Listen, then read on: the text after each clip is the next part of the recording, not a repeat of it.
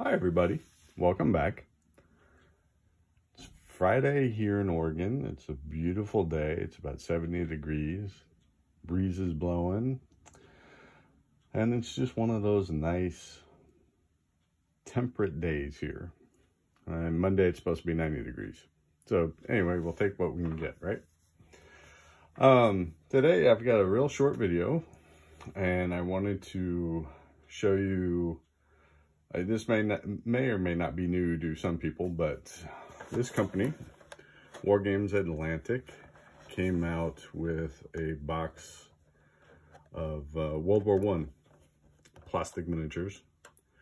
There's 28mm figures. There's 30 of them for a box.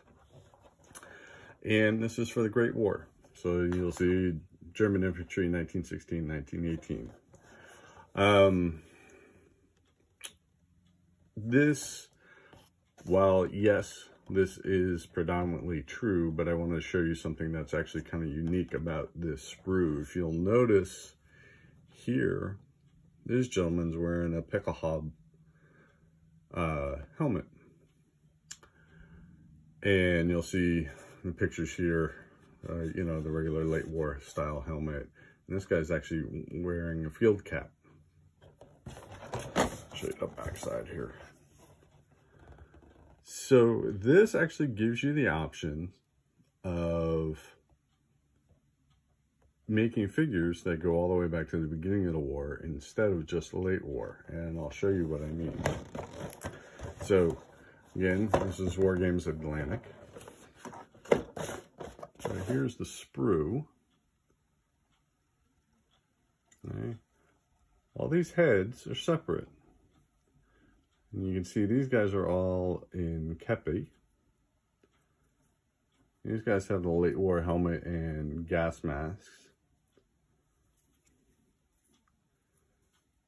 But here's the early war style with the Pickelhaube on the back of it. You can see it focusing on my finger there. And there's actually enough heads to do all 30 like early war Germans. Now, as some people who've been long time watchers of my videos know, I hate putting together plastic figures. I cannot stand it. And these were no exception, although they're pretty much, unlike some plastic figures, right? They're, you know, the body's pretty all one piece. There's no heads and bodies and torsos to put together and things like that. The biggest problem is the arms that I had with this. And you'll see here, all right, there are different styles of arms here and here, okay? Depending on the type of rifle you put on, you can actually focus in on this here. You see this one here has a hand, right? Well, now you have to attempt to try to match the pose of where this gun is sitting and this guy's, whatever arm you're going to use, okay? Now, since I don't typically like doing a regular unboxing, I'm not going to go through every sprue. All the sprues basically look like this. But what I did do is I did put one together and painted them up like a late war, or sorry, early war German. Okay. And if I can focus in enough on it. Okay. So painting them up, real nice, crisp detail. It wasn't any flash at all on any of the figures. A couple of mold lines here and there to kind of scrape off, but other than that, nice and easy to deal with.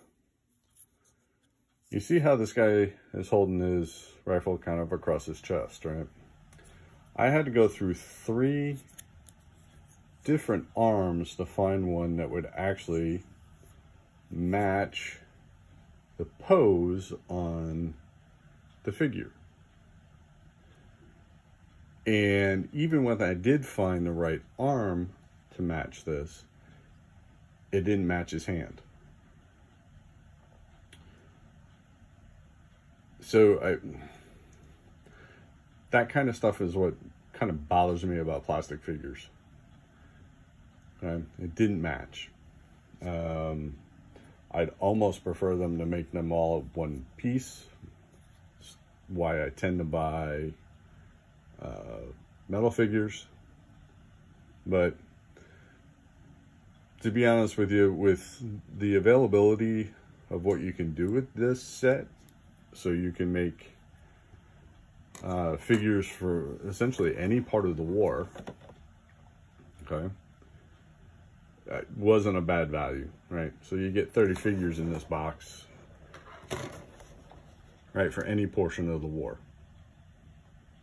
So just a real quick review. The only thing that also didn't make sense to me, you notice here, like it says here, like A1, right? F1. I couldn't find corresponding, you know, like A1, A2. That didn't quite fit either for the pose. I don't know if that's the way it was supposed to work, but it just didn't quite work. But then again, I also have a love-hate relationship with plastic figures, so, you know, your mileage may vary when it comes to putting these things together if you decide to go with them. So there's that.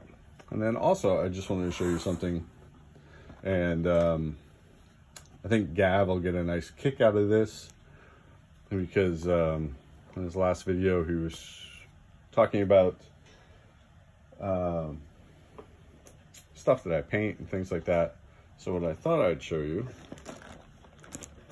if I can actually bring this up and out far enough. Let's do it this way, since this box is so big. So, hey Gav, I'm gonna try to put this 1/16 scale French Renault FT-17 tank together by Tacom. So we're gonna see how that goes. Wish me luck. Anyway, so that's a new project I'll be working on over the next, I don't know, however long it takes me to actually put this together. But anyway, there's that. So again, I just thought I'd show you guys a real quick review of these figures by Wargames Atlantic. They do have, I think, British and French figures as well. I'll put a link to their site down in the description so you can take a look at them if you're interested. So there's these.